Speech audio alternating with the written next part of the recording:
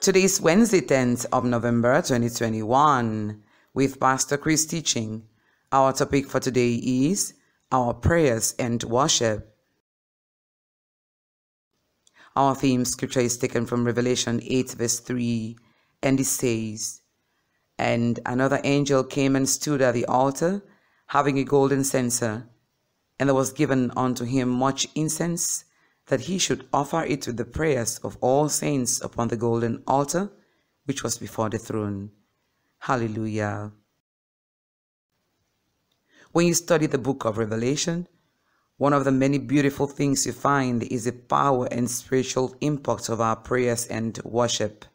Pastor begins. Revelation 15:8, for example, describes something remarkable as revealed to John.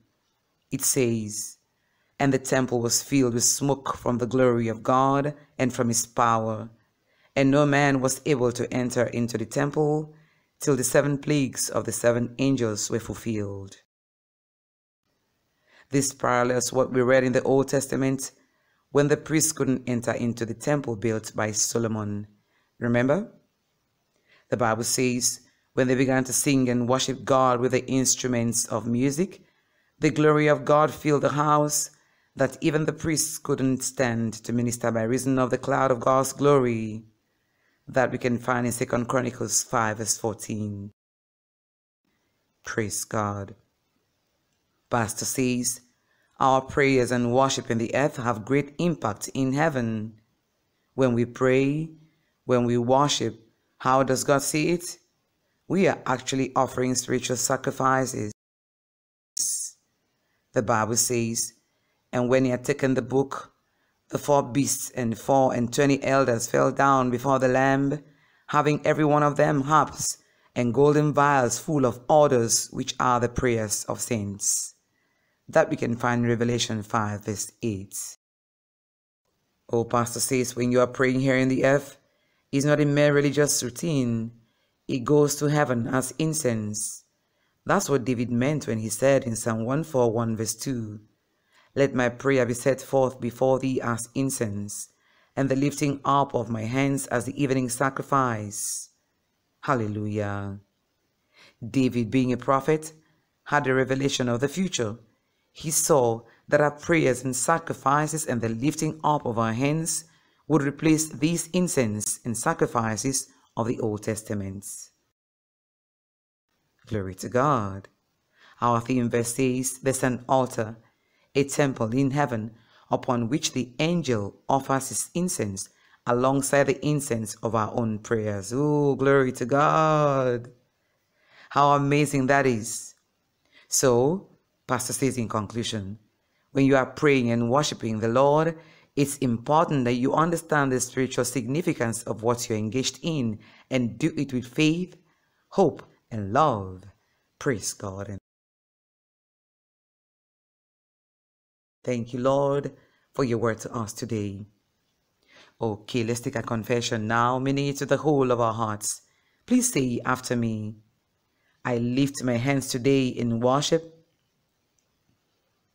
to the great God of glory, who has lavished his love on me and beautified my life with splendor, blessing and glory and wisdom, and thanksgiving and honor and power and might be unto our God forever and ever. Hallelujah. Okay, for further study, please read Revelation 8, 3-4, Hebrews 13 verse 15, and Revelation 5 verse 8. If you've never received salvation, if you've never received Christ into your heart, if you've never experienced this life of Christ that I'm talking to you about, this is your moment. Say these words.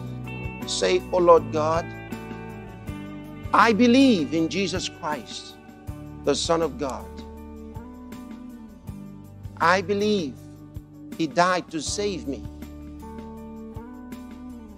I believe God raised him from the dead, and he's alive today. I confess with my mouth Jesus Christ is Lord of my life from this day. And by my faith in him, I receive eternal life into my heart, into my spirit. Thank you, Lord, for saving my soul. I have eternal life now. I'm a child of God now. I am born again. Thank you, Lord. If you just said that prayer along with Pastor Chris, congratulations. Welcome to the family of God.